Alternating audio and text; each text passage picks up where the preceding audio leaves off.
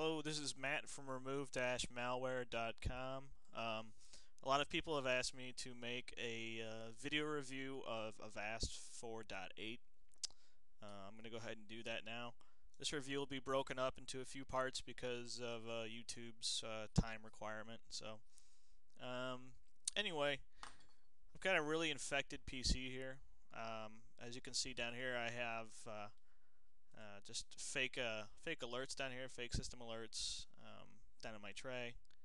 I've got some porn that's loading, hornymatches.com. Um, if I tried to open up a website, I'll most likely get a few pop-ups. If I try to go to a website,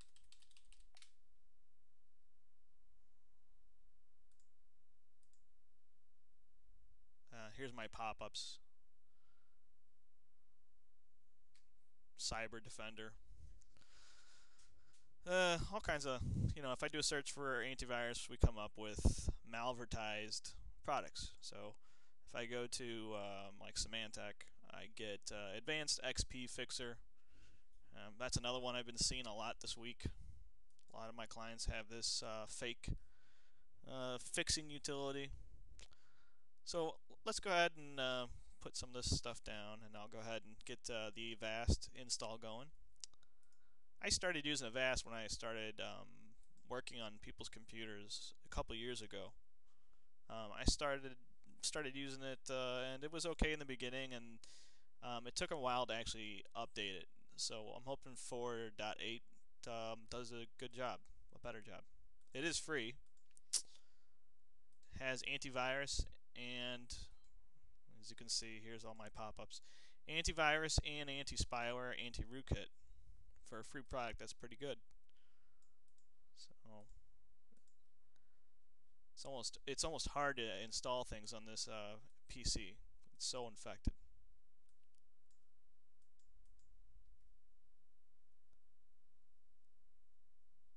Okay, the install looks like it's going pretty quick.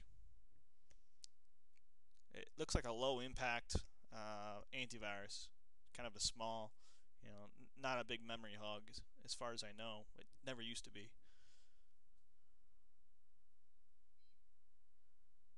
Now it's asking me a really neat question actually. It's asking me if I want to perform a boot time antivirus scan of my local hard drives. And no other antivirus that I work with ever does this. And I think it's really neat for a free product that will go ahead and scan your entire computer before you actually boot up. Sort of takes the place of a bootable CD, a bootable antivirus CD. So that's just a really nice feature, and I really like that they kept that in there. And I'm just going to go ahead and say yes to that. And I'm actually going to go ahead and restart later.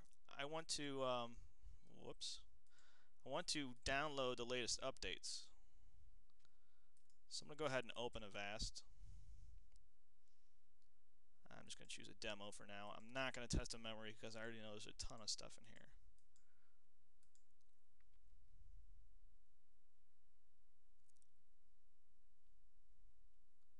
And once Avast opens, I'm just going to go ahead and do a quick update and then reboot.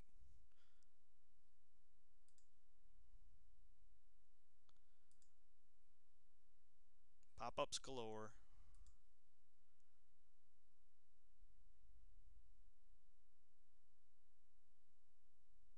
So it's still not loading here. Let me try to open it again.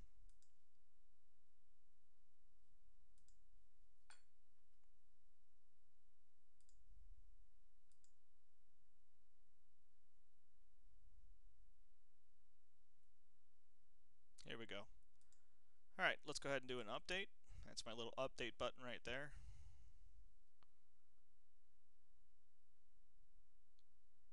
It's going to download these update files. They're .vpus. I guess that's its a little update extension.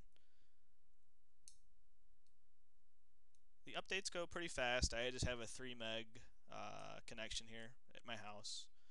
Nothing crazy, so pretty fast. And it's going to go ahead and install these updates now.